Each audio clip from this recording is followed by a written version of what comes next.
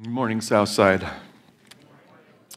Special greeting to any visitors. We're grateful to have you with us here this morning, and we are mindful of all those who have paid the ultimate price with their lives that we could gather this morning and open the Word of God and worship freely. And so we're grateful to all our veterans, and for those in this body who serve in the military, we want to thank you and just express our love and appreciation for you fighting to give us these freedoms. We're grateful so much.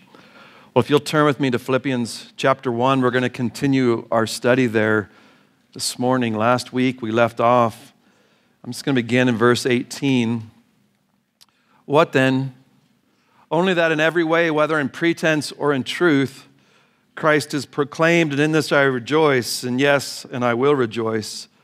For I know that this will turn out for my deliverance through your prayers and the provision of the Spirit of Jesus Christ, according to my earnest expectation and hope that I will not be put to shame in anything, but that with all boldness Christ will even now, as always, be exalted in my body, whether by life or by death. For to me to live is Christ, and to die is gain. But if I am to live on in the flesh, this will mean fruitful labor for me.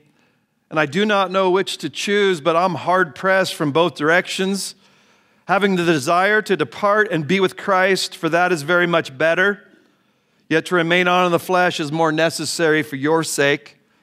Convinced of this, I know that I will remain and continue with you all for your progress and your joy in the faith, so that your proud confidence in me may abound in Christ Jesus through my coming to you again. Let's ask God's blessing on our time in this word. Father, our hearts are full that you have given us the word of God. It's inspired by your Holy Spirit, and what we hold in our hands is perfect. It's infallible. And so, God, we open them up as that very thing, the words of God. May we worship this morning as we understand your communication to us, the truths that we are going to see about Jesus Christ in this word this morning. Holy Spirit, enlighten.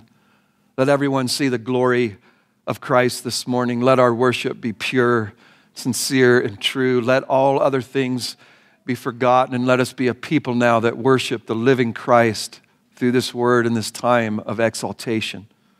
God, I thank you for giving us this word. I thank you for giving us the word who became flesh and dwelt among us and hung on a cross in our place for our sins. God, I pray if there are any here this morning who have never called upon the name of the Lord Jesus Christ, that they would see him this morning and they would see him as a Savior for their sins. God, minister to us, I pray, in the name of Christ. Amen. Amen. Well, Chapter 1 of Philippians, we've titled The Fellowship of the Gospel, and what binds our hearts together is the gospel of Jesus Christ. In verses 3 through 8, we said we're to put the fellowship of the gospel at the center of our relations with one another. Our fellowship, our interactions are based on the gospel of Jesus Christ, and we strengthen one another and encourage each other in that great message. Verses 9 through 11, we saw to put the priorities of the gospel at the center of our prayer life, that we would abound more and more in love through this epignosis, this full knowledge of God and discernment. And so we pray and we desire that we would grow and bear fruit, and that Christ, God, would be glorified as the one changing and transforming us through his power. Last week, we looked at verses 12 through 18, and that we're to put the priorities of the gospel at the center of your circumstances. And Paul is sitting in prison. He's waiting to find out whether his head will be cut off or not. He has those who are in the church spreading the gospel. He said they're preaching it out of ill will, some preaching it out of good motives, out of love. And he concludes in verse 18, what then? Only that in every way, whether in pretense or in truth, Christ is proclaimed, and in this I rejoice. And so I just want the name of Jesus Christ lifted up. My circumstances are not what float my boat. It's that Jesus Christ would be exalted and proclaimed through my circumstances. And we get a quick x-ray into Paul's heart. Well, now this morning we're going to look at verses 19 through 26. Paul says then we put the gospel at the center of your world and life view. You put the gospel at how you think about all of life. How do you think about life and death? And so in verse 18, in this I rejoice, yes, and I will rejoice. And so right out of the gate, the circumstances are not what is causing Paul to rejoice. It's actually in spite of his circumstances or because of them. He's in prison. They're trying to hurt him. A sentence is coming. His joy is in the Lord. His joy is in the gospel. It's in God's people. And that is what is filling this letter. It is the most joyful letter that Paul ever penned from the prison cell. What then? That Christ is proclaimed. To turn every circumstance in the proclamation of Jesus Christ was his mindset. And so God, may we grow in this. May God give grace and peace to Southside Bible Church to be these kind of men, women, and children. And so now we'll take up then our outline. Look with me in verse 19. For he'll give us more explanation. I know that this shall turn out for my deliverance. And the first question is, what is this, Paul? Well, this is this trial. Paul is sitting here waiting for his verdict. Will they cut my head off or not? I'm being persecuted. I'm being sentenced. I know that this will turn out for my deliverance. And so what is this deliverance that Paul's talking about? This Greek word for deliverance can mean two things. It can mean an acquittal from the court, that Paul could be set free from the prison cell. It could be not guilty and he could get an escape. The other Greek word, it's used for this soterion word of salvation. Our calling then is to figure out which one does Paul have in mind as he wrote this. And so just in studying this, 17 other uses of this word by Paul, every one of them were for the word salvation. There's two other times that he used it in Philippians. In verse 28 of chapter 1, he said, "No way be alarmed by your opponents, which is a sign of destruction for them, but of salvation for you."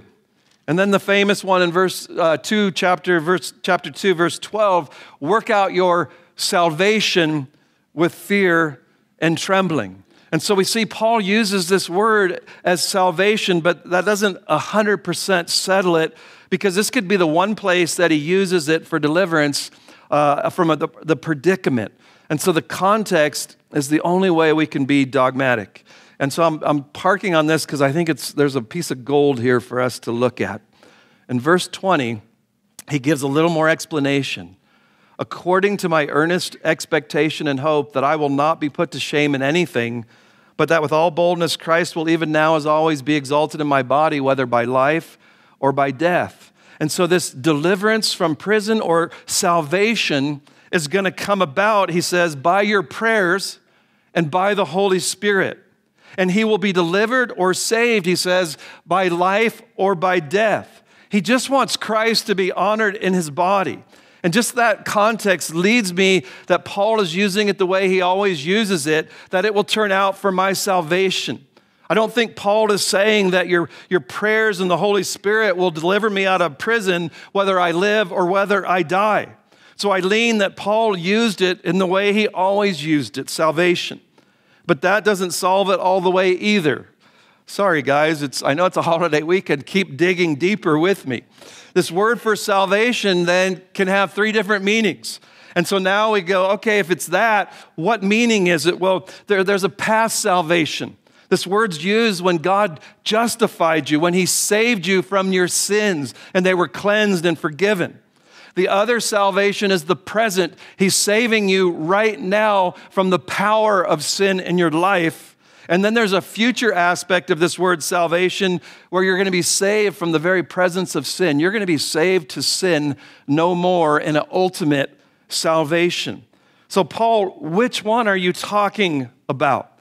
I rejoice in my sufferings and my hard circumstances, Paul says, because it's saving me.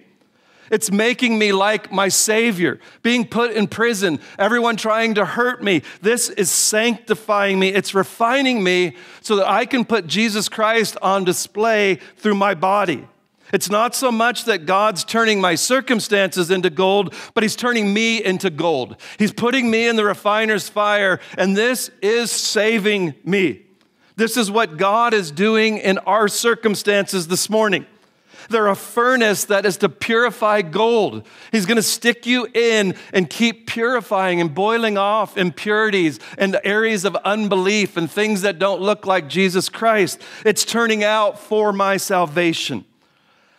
So what I have learned throughout my life in shepherding is that hard circumstances, they don't always turn us into gold. Sometimes they make us bitter and angry and depressed and despairing. And so what I want you to see as we're journeying this morning, it's not automatic. Trials do not automatically make gold. And we're right back to praying Philippians 1:9 through 11. God, give me knowledge and discernment of how to look at my circumstances so that they refine gold and they purify me and they make me more like Jesus Christ. I need God to show and to do this in my life. So I want you to listen to what Paul says. This is going to happen, he says, through your prayers and the provision of the Spirit of Jesus Christ through the Holy Spirit. And so what this is saying is that your salvation, your growth, and even your ultimate salvation, I think, is in view in this section. Both of those things, your journeying to glory, your growing, implies this, that by our prayers, and the Holy Spirit is the means by which we grow and we are kept sanctified and we are brought safely to heaven, right back to Philippians 1:6. For I'm confident of this very thing, that he who began a good work in you will complete it until the day of Christ Jesus. And praying that God would grow us and sanctify us. So we pray Philippians 1:9 through 11 for ourselves and for each other. Gospel sanctification. That our growth, the best thing you could do for someone is to pray. And so we're praying for one another. I'm praying for your growth, for your sanctification. I'm going to God. God, grow me, sanctify me. I was just thinking verses 9 through 11. Are you praying that? This could change marriages. Are you praying this for your spouse? That she would grow and be sanctified. To walk in the Spirit, to be filled with the Holy Spirit, that He'll keep you and He'll be conforming you to Christ, that this will turn out for my salvation. You praying for me in these circumstances and the Holy Spirit using them to grow and sanctify Paul. I'll be saved whether I live or die by your prayers and by the Holy Spirit. And so I want you to get this. I think this is so important to what he's saying. Whether your circumstances turn you bitter or to gold is based on your view of life, which is going to be tied to your view of Christ. You can never move from your circumstances defining all of your hope and joy without this. To what we're seeing in Philippians, you need this mindset to not be controlled by your circumstances the rest of your life. It's imperative. And what is it? This is the mindset. I'm seeing this whole nugget now in verse 20. According to my earnest expectation and hope that I'll not be put to shame in anything, but that with all boldness Christ will even now as always be exalted in my body, whether by life or by death. For to me to live is Christ and to die is gain. And that mindset is the only way we'll ever begin to live the way Paul's living here, with the hard things that God's going to bring into your life and the trials. And so, quite simply, what Paul is saying is that your problem is not primarily your circumstances. Your problem is your definition of what is life to you. What is it that you want out of this life? What is it that you're looking for? What is life to you? I'll just throw that out to you. Answer that in the quietness of your heart. What is life to you? And Paul's going to try to bring you to look into this Christian view of life. And it's verse 20 and 21. And so let's go and say, God, shape my view of life through these verses so that I can look at my circumstances and rejoice in everything, that Christ would be exalted in whatever you bring into my life. This is holy ground that we're in. And as a shepherd, this is where I battle daily and what I see you guys battling daily. And so, God, would you set us free this morning from having circumstances always dictate our emotions, our hope, our joy, but this unchanging Christ would be the one that we're anchored and we're fixed on and cannot be moved away, and all of our perspective of life comes in and through Christ. I pray. Come to me with verse 20. So according to my earnest expectation. And we've looked at this word when we were in Romans 8. And it was this word that it means to stretch your head and turn your neck as far as you can stretch it. And it's just, you're just so burdened about what you're trying to look at and what you're concerned about. And Paul comes now, this is my earnest expectation and hope. This is what I'm burdened about. This is the great weight of my heart as I sit here in prison. Well, what is it, Paul? What has your heart? What has you just stretching your neck and looking over the horizon? Well, it's that I shall not be put to shame in anything, that I would not do anything that dishonors Jesus Christ in this process, this trial, the verdict of guilty or not guilty. What burdens my heart is not so much the verdict, but that I glorify Jesus Christ. I just don't want to put him to shame in anything that I say or do. But I pray with all boldness. I don't want to cower. I don't want to shrink back. I don't want to act ashamed of the gospel. I don't want to take the edge off the message of Jesus Christ. I just want that name exalted, and I want to do it with boldness.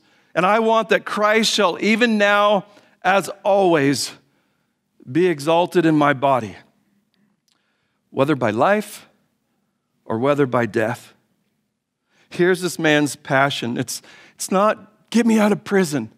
Food's terrible. There's one thing that has my neck stretched and I'm looking at with hope, and that's that Christ is exalted. And there's what's called an instrumental in the Greek, and it's whatever instrument you want, God, life or death. And God picks, not you. And so he's sitting there, I'd be like, get me out of prison, get me out of prison, and pleading.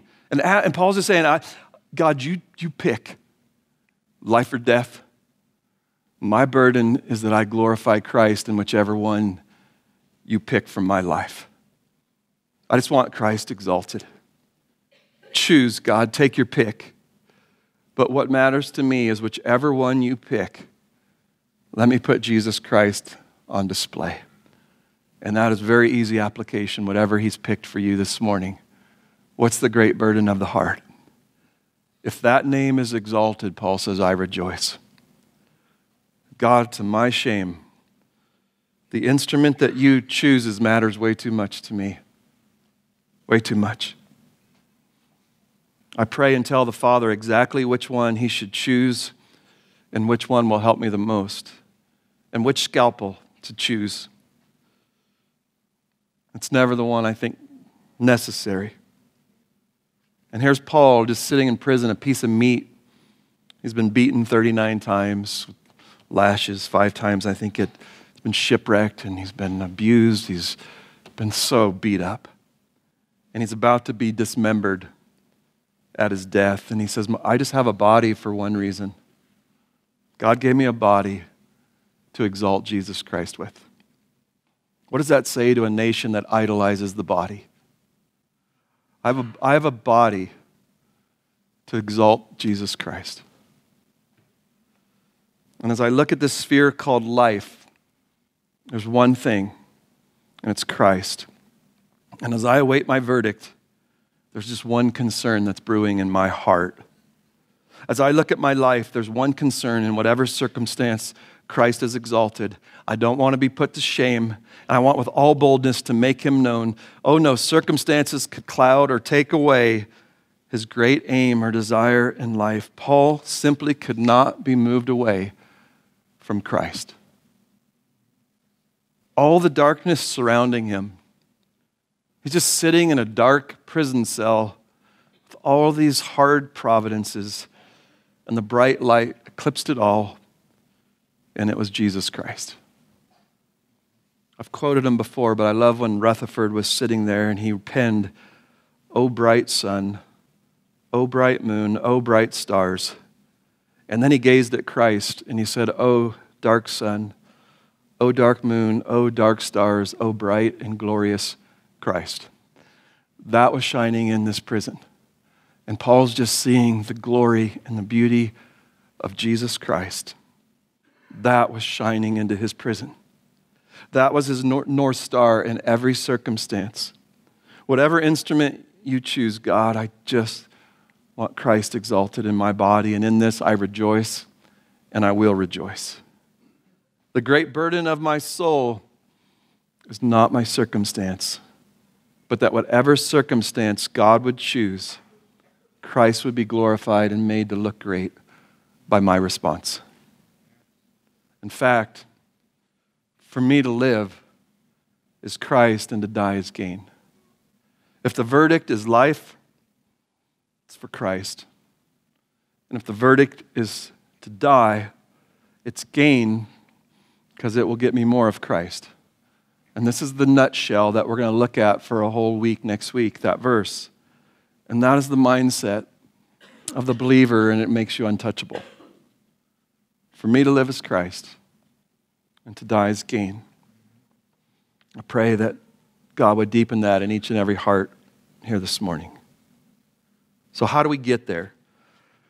How do we get that mindset? And I think it is Philippians 1:21 is the answer. And so we're going to close out next week. We'll look at that. We'll go to the communion table, and we'll bring our gaze and remembrance back to Calvary's tree. And it's there that this mindset and heart is born and that it's nurtured. Looking to him, considering Jesus, but now, but God. That is the mindset of the believer. And so I just want to continue with this passage this morning, and then next week we'll circle the wagons back to verse 21. I'm calling it sanctified logic. Paul will flesh out the two conclusions. So he wants to look at it a little more if the Nero or the king chooses life, or if he chooses death. I just want to weigh these two things this morning on a scale. And so just don't forget what we're weighing. Life or death. This isn't something small. And let's just watch the Apostle Paul put these two things on a scale. How does he think about the two options that before him? Does Paul have a preference? These verses are very interesting because once again, we learn much from Paul's thinking on the two possible outcomes of his circumstance that he finds himself in. So we're going to look at Paul's dilemma in 22 through 24, and then 25 through 26, Paul's conclusion. So the dilemma is he's in a conflict. And I want you to catch this. His conflict is, do I want to go to heaven or do I want to stay on earth? That stops short of the real conflict in Paul's heart. I think that's how I would have looked at it maybe. But he goes deeper than the surface. And he gives us some great insights on how we're to think about our life and how we're to think about death. If I get life, it's going to be labor for the name of Jesus Christ on this earth. And if I get death, I'll be united with him in death. And so it's just amazing that there's just two realms that Paul can think in. It's very simple. He boils it down. The intricacies of life matter, but he gets them always down to these two manageable points. And if you like simplicity of life and purpose, here it is. He looked at this: death is gain. It's to be with Christ. Life is fruitful service for the King. I want to serve Christ's people. How? By helping them see Christ clear, to behold him and become like him. That's all he could think is Christ, Christ, you behold Christ, I get to behold Christ. Cut him open, he bleeds Christ. You couldn't get it out of him.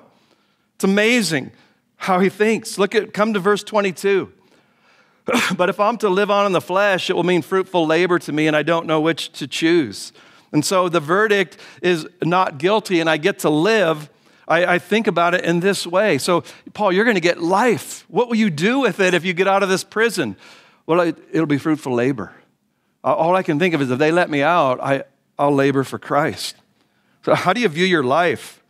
This could show why you struggle so much with your circumstances, blocked goals, over desires, building your kingdom, trying to get your own satisfaction. If that is your life, you're always going to be frustrated, mad, exasperated, despairing. This is the shift that must take place. For Paul, life was Christ. His goal was to labor to see Christ formed in the church and labor to see Christ formed in you. He said to the Corinthians that's my desire. And we call that the fruit of the Spirit, the fruit of Christ-likeness, the fruit that we looked in verses 9 through 11, that having been filled with the fruit of righteousness which comes through Jesus Christ to the glory and praise of God. If I get life, I will abide in Christ, and in and through him, love will abound more and more, and the fruits of righteousness will flow and be filled up, says Paul. My life is simple: to love Christ. And to love Christ is to love his people and to serve them in such a way that it will produce fruit. Make me a servant. I want to bear fruit for God. If I get out of this prison cell, it's not, I just want to get back to Rome and eat their food.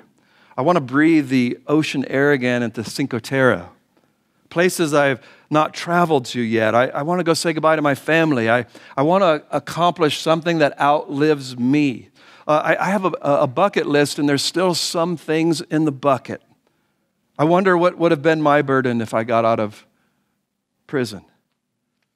For Paul, it was one thing: fruitful labor. Have any of you ever had a life-changing time or come out of something really difficult? I remember when our dear sister Samia was battling cancer, and she was waiting for a result on how far it had spread, and she just said, God's good either way. It just made me think of God picked the instrument, spread cancer or decaying cancer, whichever one, I just want to glorify you. Have you ever, I've almost been in an airplane crash, at least I thought. I probably exaggerated it, but it made me enough to where I went, you're like embarrassed. But you get out of that crash, and what are you going to do with your life? Maybe you blew it at work and you lost your job, a huge failure. Or you're turning 50 and you look at your life and go, how do I want to spend the rest of it? You've raised your family. What do I want to do with my life? I got in trouble a while back.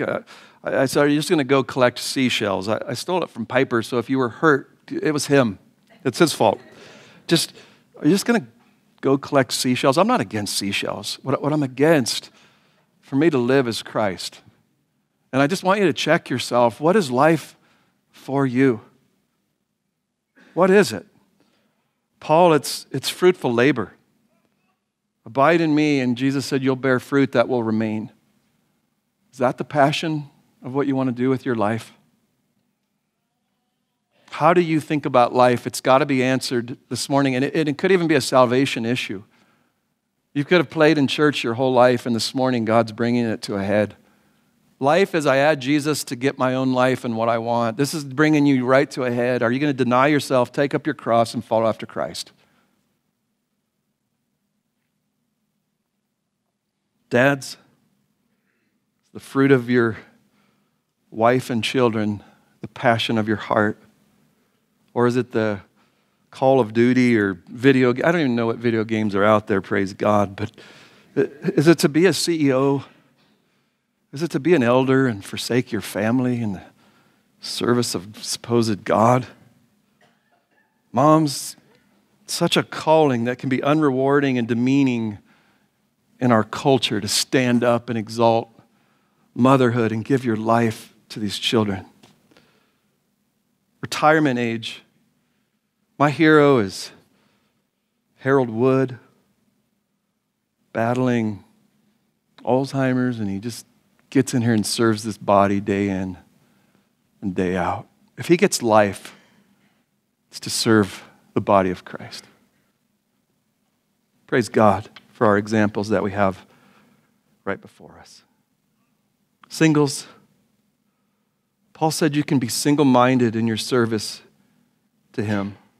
I wish I could have back some of my single years. When I look at Zab and Catherine and Mariah and Burdick opening the service and guys, Zenzen giving his life to make meals and share the gospel. One life, if I get it, it's to serve Christ's people. Not to spend all my days wanting something different. I just pray, if God gives you life, it's Christ. Serve. What's life to you? For Paul, it's Christ and it's fruitful labor. What's your dilemma, Paul? Well, come with me to verse 23. I'm hard-pressed from both directions, having the desire to depart and be with Christ, for that is very much better. The word for desire, this strong, intense Greek word, Paul has such a strong desire. He's hard-pressed on both sides. It was used in reference to an army pressing in around you in Luke 19:43. So what we have here is two desirable alternatives for Paul. It's not, kids, if mom says, do you want kale or broccoli for dinner? I hope everyone hates kale and broccoli. You should. It isn't choosing between those things. Your options are good. Paul's saying, I'm hard-pressed. They're good options. Cut my head off or don't. I like both alternatives. But isn't one getting your head off like, well, how's that a dilemma? Paul, I know I'd be like, I don't want my head cut off. God, would you please turn Nero's heart? Let me get out of this prison. I'll preach Jesus harder if you let me get out of prison. But one desire on this scale, one is greater than the other. There's one that's tipping the scale more than the other option for Paul. I got a strong desire for one. Which is it, Paul? Well, I want to depart. I want to go. Who wants a sword to come down upon your neck? It's what follows that changes it all for Paul. I want to depart and be with Christ. That's the only reason I want that. I don't like swords around my neck. I want to be with Christ. I don't want to have to not see him. I want to see Jesus. I want to be in his presence. I want to get there and not have sin interrupting my fellowship with him any longer. I just want to embrace him. I want to no longer have all the world tempting me and all this stuff. I just want him. And he says that is very much better. And we say that is horrible English. It's bad Greek, but one of the sweetest things I think I've ever heard penned. Jesus said, look at the birds of the air, that they do not sow, neither do they reap, nor do they gather into barns, and yet your heavenly Father feeds them. Are they not worth much more than they? It's an emphatic superlative. And so Paul has the best desire and logic a man could have this side of glory. Oh, to depart. If God should choose that option, it is gain. It is very much better. I get all of Christ unhindered for all of eternity. I get the prize, Christ. And next week we'll flush that out. But how can we grow and get to this place that we don't run from death, but we see the day of one's death is better than the day of one's birth? How do I get to that place? And I believe we need to get to that place because I think that's the whole mindset of why Paul could look at it this way. And I want you to be set free if fear of death is controlling you. So how Paul embraced when the Spirit told him he was done. So I want you to see later in Timothy, Paul did not run from it because he's going to know that I'm going to be delivered from this. But he says in Timothy, when he knows it's done, he says, I'm already being poured out as a drink offering, and the time of my departure has come. I have fought the good fight. I have finished the course. I've kept the faith. In the future, there's laid up for me the crown of righteousness, which the Lord, the righteous judge, will award to me on that day, and not only to me, but all who have loved his appearing. Paul walked right into it, and he walked into it as gain, very much better. Look with me in verse 24. Yet, to remain on in the flesh is more necessary for your sake. Paul's not just guided by his personal desires.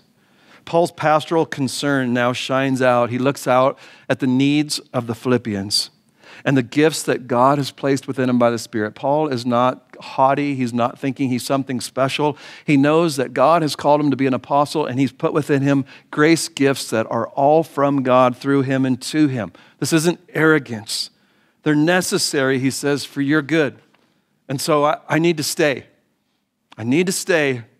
It's an amazing statement when you think about how much Paul wanted the gain. He wanted that very much better. And I look at the needs now, and he says, and I'm going to stay because it's necessary for your joy and the faith.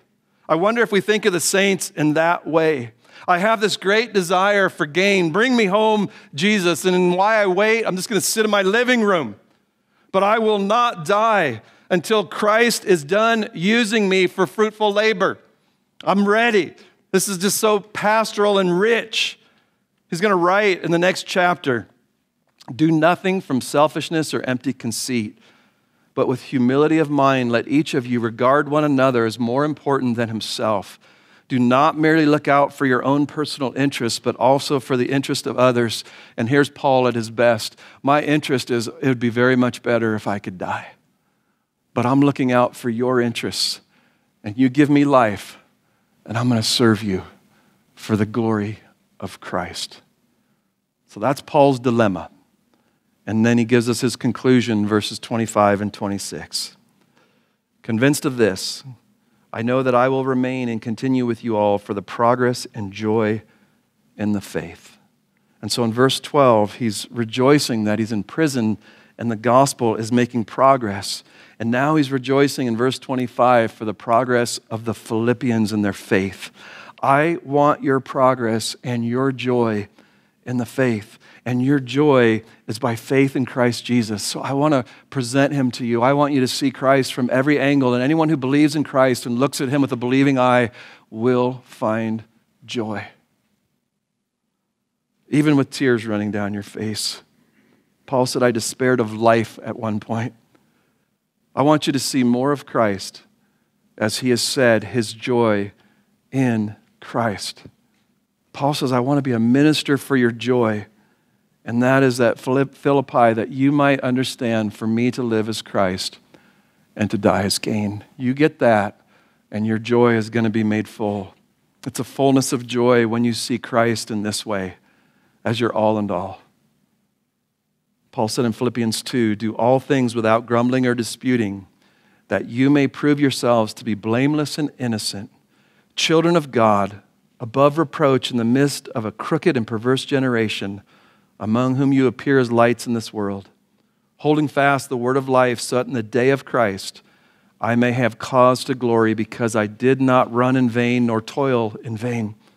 But even if I am being poured out as a drink offering upon the sacrifice and service of your faith, I'm dying, I'm being poured out as a drink offering for your faith. I rejoice and share my joy with you all. And you too, I urge you, rejoice in the same way and share your joy with me. And in verse 26, there's an ultimate purpose, so that your proud confidence in me may abound in Christ Jesus through my coming to you again. If not guilty, you'll have the grounds for glorying in Christ. We glory in the realm of Jesus Christ. So here's our principle. Paul wanted to be with Christ, whom he loved and served more than anything else. He lived with an eye to this day. He urged and hastened its coming. It was very much better if he could get there. Yet he denied this great desire to serve the saints. And this is not sitting up in an ivory tower saying, for me to live is Christ. This is love to Christ will be worked out and serving his people, his saints, and taking the gospel to unbelievers. And so we've studied the law of Christ under the new covenant, and it's love to Christ. For me to die is gain because I love Christ. And for me to live is I love the saints at Philippi, and I want their progress and their joy in the faith so that it'll bring glory to Christ. This is what the gospel does to a heart. So here's my question for us. Do you put the converts of the gospel then at the center of your principled self-denial? That there's a self-denial in serving the saints of God. And Paul says, I'm being poured out like a drink offering. I'm dying, giving my life for the service of your faith. This is where service to Christ is manifested. You serve Christ by serving his body. On the last day, I love when Jesus shared there's going to be the separation of sheep and goats. And he's going to separate them and say, I was sick and naked and hungry and in prison and you did not come to me. And they're going to be like, when did we see you that way? When? And he's going to say that when you did it to the least of these, you did it to me. And so we have to get this, that we deny ourselves to serve the converts of the gospel. So if you give me life, I'm going to use it and pour it out for the good of God's people. And that's going to bring you into question. If that's not your heart, you're just always going to be frustrated with your circumstances, with the trials. You'll always be stuck until this breaks in, that my life is for Christ. And he will use all of these things to refine gold and to bring more glory to Christ. So the conclusion is that these partakers of grace, that God began a good work and he'll complete it. And we seek the spread of the gospel, not personal reputation or gain. We seek, what then? I just want Christ proclaimed in verse 18. And there's going to be hard times and death. And as I look to the future, my neck is stretched, looking to see if whatever you bring into my life, God, I just want to exalt Christ and not put him to shame. Whatever instrument you choose, even death, we'll look at next week. I just want to exalt Jesus Christ. And if I have life, it's just for Christ.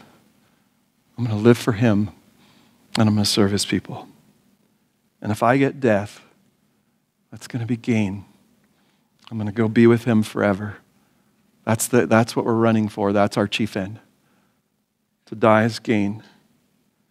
Is there anything I'm holding on too tightly to see this as the finish line, to see it as your wedding day? Encourage one another to think about this. I think the American church is too focused on staying alive instead of what we're looking at in Philippians 1. I love when I hear a story about a man who proposed to his fiancée, and he just said, how do you feel about me dying? I want to go to a people group that they're going to kill me, most likely, if I share it. So I just want you to know, if you're going to marry me, most likely you're going to bury me. And she said, I feel great. And she meant it. And she meant it. That's Philippians 1 kind of stuff with people sitting right in your church. This brings joy, and it makes us untouchable. So just in closing, I think this thinking is so foreign to some of us sitting here this morning. Your life is just about you and what you want and what you desire. And you feel like I'm talking a foreign language. You're like, I didn't know Pastor knew Hebrew or Greek. I don't understand what he's talking about. And the message is to repent, to change your thinking, and think rightly about your life and death. For to me to live is Christ and to die is gain. And if you've drifted so far into the American dream, I'm just asking this morning that you repent before God and say, I've lost what Christianity is all about. God, bring me back to ground zero to have this kind of heart. And then there's some where your life is it's just you at the center reference point. And you're not drifting. This is just who you are. And your whole life is you're just using God. He's just added on to the centrality of you trying to have a happy life, fix your life, be God, and run your life. And you're sitting here at a crossroad that God is calling you to come to him and to take up your cross and die and come follow after Jesus Christ. You have been using God your whole life instead of bowing and surrendering and following him. And if that's where you stand this morning, I want to invite you to the sweetest one who said, come to me. All who are weary and heavy laden from trying to be God and run your life and clean yourself up and get accepted. And I'll give you rest for your souls. And then to live will be Christ. And to die will be gain because you just want more of Christ. So I bid you, come to Jesus and be saved. And let him become the center and the Lord of your life and the heart of all your aspirations. And quit using him quit using Jesus. He's a Savior. He wants all of your life or nothing. I like that saying. He doesn't want a makeover. He wants a takeover. And so don't stop short of coming all the way to Jesus Christ. Let's pray. Oh, Father, I thank you for the beauty of what's in this passage, Lord. It opens us up quickly. It reveals a lot of wrong motives. But there's so much hope because it reveals why my circumstances dictate my joy, my peace, my life. God, I pray that Jesus, the one who's the same yesterday, today, and forever, would become what our life is built on. I pray that we could sit in a prison cell and the only burden of our heart would be, how do I glorify you, Jesus? You pick. You pick whatever execution, free or executed. Just give me grace to make you look really good, whichever one you pick. God, grow us in whatever prison cell we're sitting this morning. And we're just trying so hard to manipulate you and get you to do what we want. Trying to get you to pick our instrument.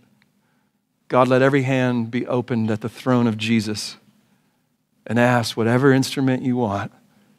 God, you pick. Mine is to follow and to surrender and to exalt Jesus Christ. And so I pray, Lord, that in every heart, the burden would be, I just want to exalt Jesus Christ in my body, whether by life or by death. God, work deeply in our American earthly hearts that treasure this world way too much. God, set us free. What you're calling us into is freedom and blessing and joy. Paul's saying this is the mindset that brings about joy.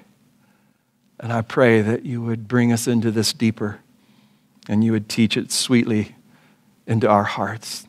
This isn't a bid to come be miserable. This is a bid to come find ultimate joy and peace.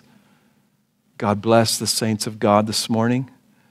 And for any who have just kept you 10 miles from their life, but walk into church every Sunday, God, this morning, let there be a marriage between them and Christ.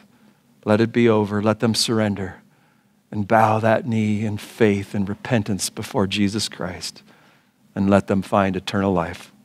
I pray this in the name of Christ. Amen.